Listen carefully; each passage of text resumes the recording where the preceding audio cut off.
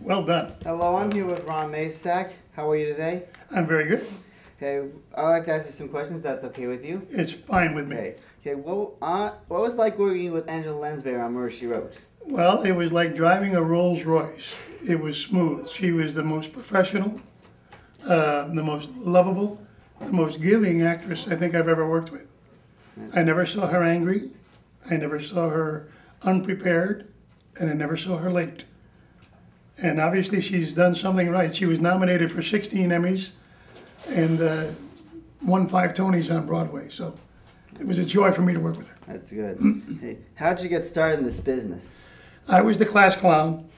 I was the show off in school. I was a pretty good athlete, and I had an older brother, 4 years older.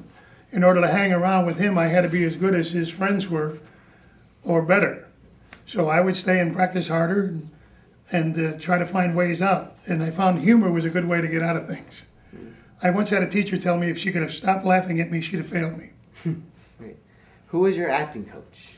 My acting coach in college was a man named H. Adrian Rayner. He was a protege of John Gielgud and a graduate of the Royal Academy of Dramatic Art. And when he knew that I had the potential to do it professionally, he told me flat out, I'm going to be 5 times as hard on you as I am anyone else in the class. And it paid off. Right, that's good. If you could give advice to anybody who is starting the acting business, what would you say? Learn your craft. Learn what you want to do. Study things. Read out loud. Because nowadays you have to go in and be able to read cold. Now writers who don't act sometimes will type, I am going to the store. Those are the words, I am going to the store. But people don't say that. They say, I'm going to the store. So if you read out loud, you get the experience of being able to read swiftly, read the words correctly, but then make them real. Of all the roles that you played, what was your favorite? Well, in the theater I had 2, actually 3.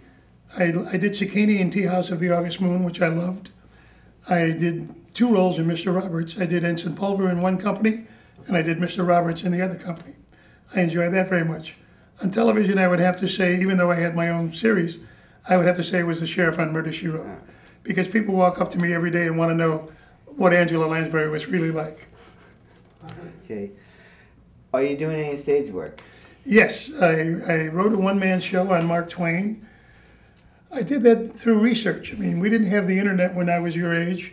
And in doing research on Mark Twain for the movie I'm going to do, which is a science fiction, action, adventure, comedy, drama, mystery with historical overtones. But it has nothing to do with his real life. The play, I discovered I could find out things that he said that nobody else knew.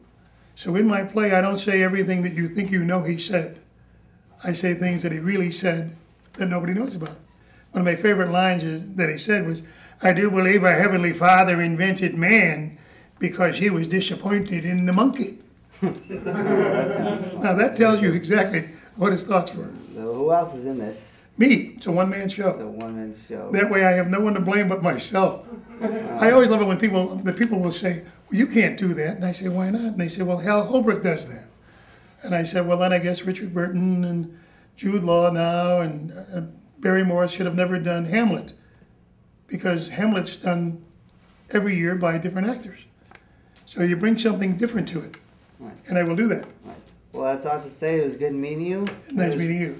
And it's good to see you. My name is Richard Gobeck, and thank you for watching. Oh, very good. Well done, lad. Thank you. 2 thumbs up.